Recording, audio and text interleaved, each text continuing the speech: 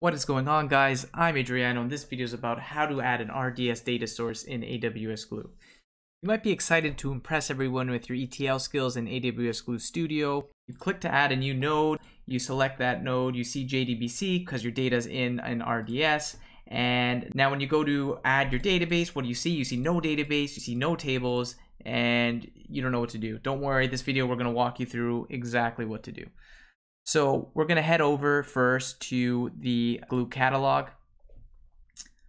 And first things first, we're going to add a new database. So this is really a way of organizing all of our tables in AWS Glue. And the data that I have already created here, I have an RDS Postgres database that contains customers and department information. So this is all dummy data, not to worry, you're not seeing any PII. And we're going to just call it customer analytics. And I like to give a description. So data related to customers of my fake analytic company. All right. And I'm just going to create that. And next we're going to add our Postgres database connection in connections. So we're going to go to add a connection. And it's going to say, what's the connection name? I'm just going to call it Postgres customers. And it's going to ask, okay, what is the connection type here?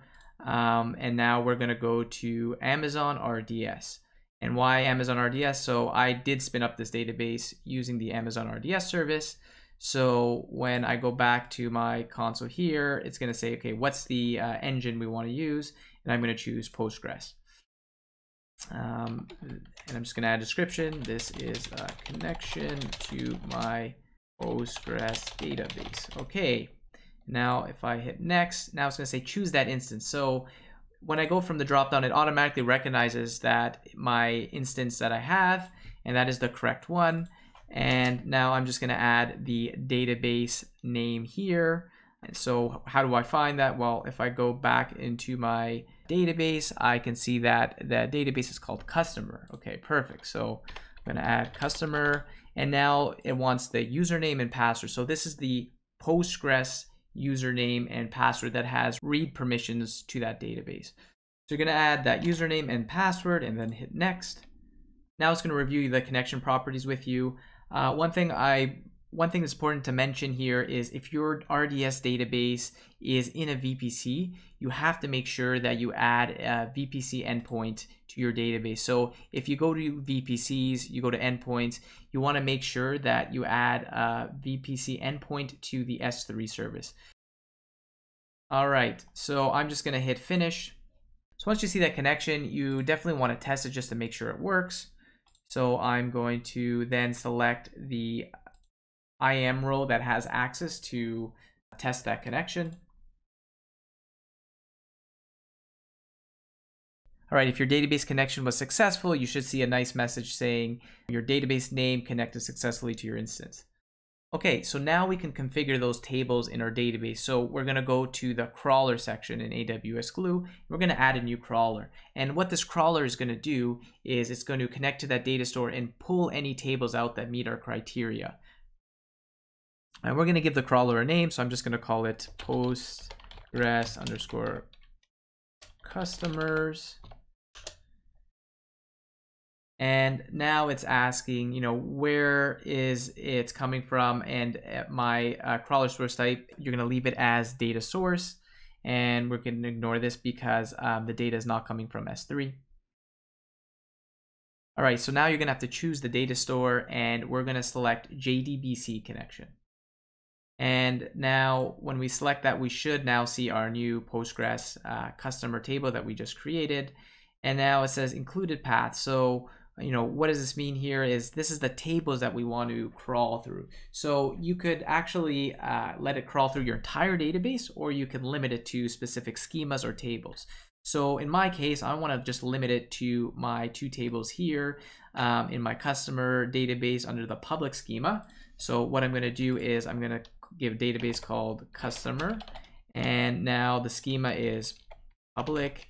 And then I'm going to provide a percentage. So what this percentage does is gives me all tables that match the customer database and the public schema. And if you wanted to exclude specific tables, you could add that in the exclude pattern here. I'm just going to select next. And do you want to add another data store? I'm going to say no. And now finally, what is the IAM permission that will be running that crawler? And create a schedule for this crawler. I'm just going to leave it to run on demand. And now it's saying, okay, where are the tables going to be outputted for this crawler? Remember that database we created in AWS Glue catalog, so we're just going to add that. If we wanted to add any prefix to the table, we could add it here. Now under configuration options, we can change the behavior of the crawler. So when the crawler detects schema changes in the data store, how should AWS Glue handle table updates in the data catalog? So if we leave it here, it's going to update table definition in the catalog, or we can just ignore changes and don't update the table in the catalog. I'm going to leave it to update table definition in the catalog. If we want to update all new and existing partitions with metadata, I'm going to leave it unchecked. And then here, okay, how should AWS Glue handle deleted objects in the data store? So let's say maybe I delete a table in the database. How do we want the AWS Glue to handle it? I'm going to leave it to mark as table as deprecated in the data catalog. So we know that maybe, that data doesn't exist in our database anymore. All right. And then we'll finally see all our parameters and it looks good. I'm just going to hit finish. And now we're going to test that crawler, make sure that works. And if it was successful, we're going to see 2 tables being added here. So I'm just going to go run the crawler. It might take 2 minutes to run.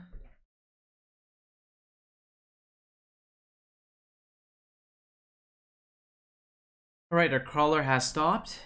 Right now you see our crawler is actually added 2 tables, so that was successful.